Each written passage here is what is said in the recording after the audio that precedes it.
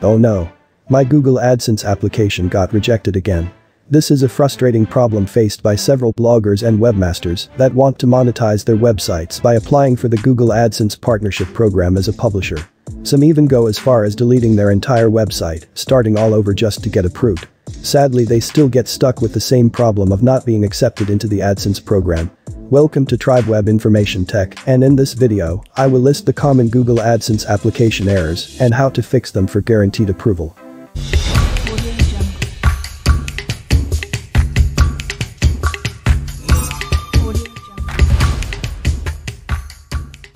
Duplicate contents.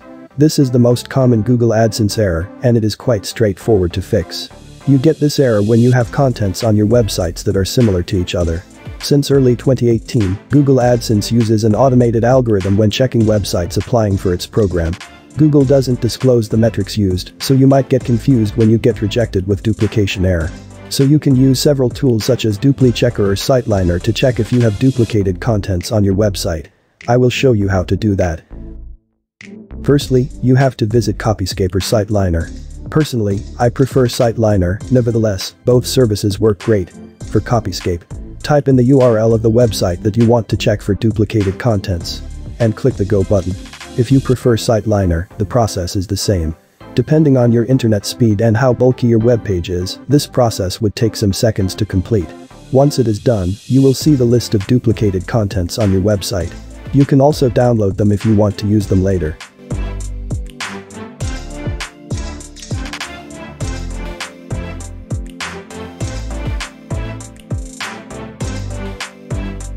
Scrapped contents.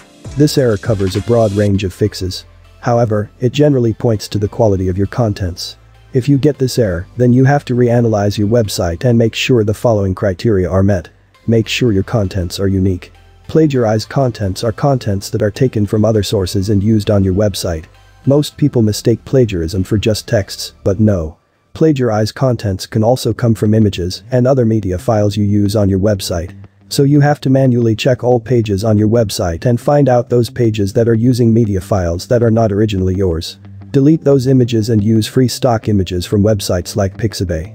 I have a tutorial on how to get 100% copyright-free images directly from Google. You should watch that video if you want images directly from Google. Aside images, you can use free web tools like Small SEO Tools, Grammarly, and directly from Google to check if your article is unique or plagiarized. I will show you how to use Google to check for plagiarism. Firstly, head over to Google for this tutorial. I will be using an article that has already been written. So let us use this article about an Android phone review. Open the article, copy a section.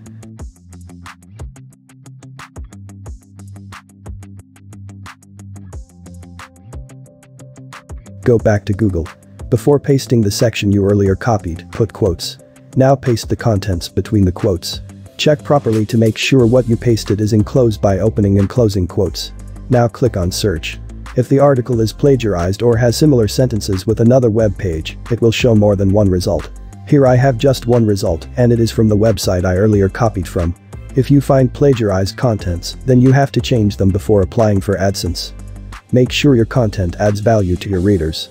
This is a pretty important criterion. As a blogger, you give out lots of information to your readers, so it is advisable to only blog about topics you have experience with.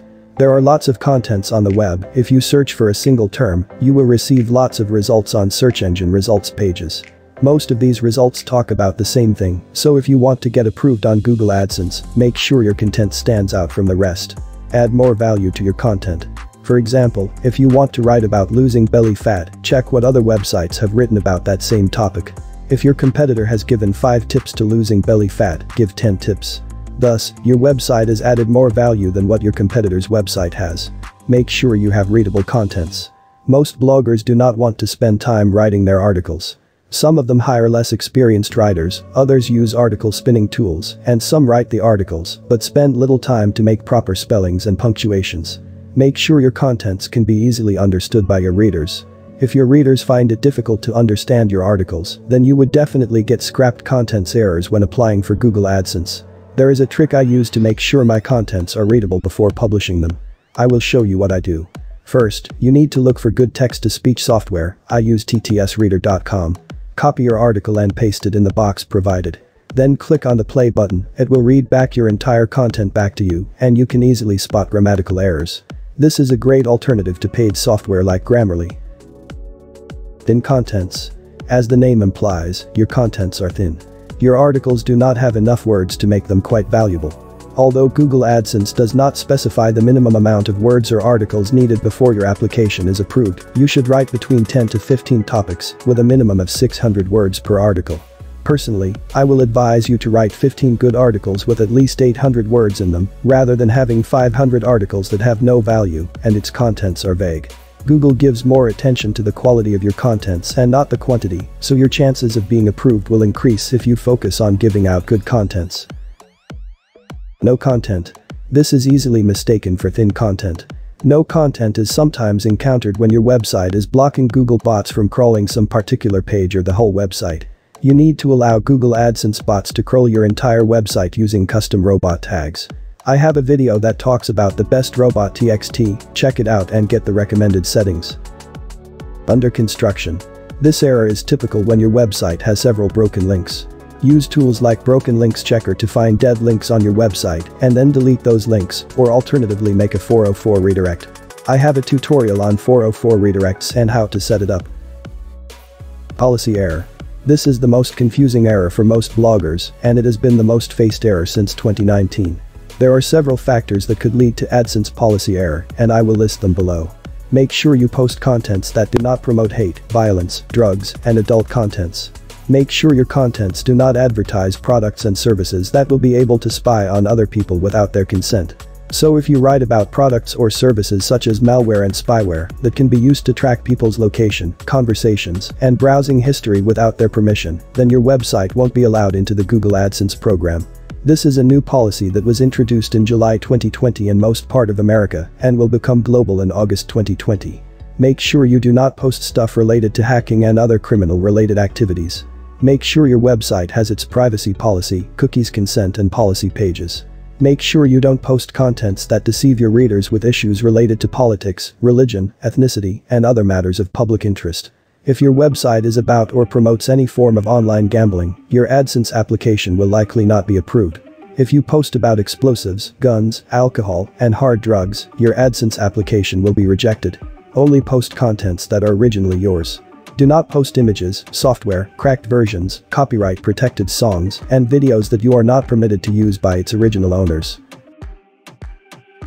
Website theme and template. This is not well known by many, but Google AdSense also uses this as a factor.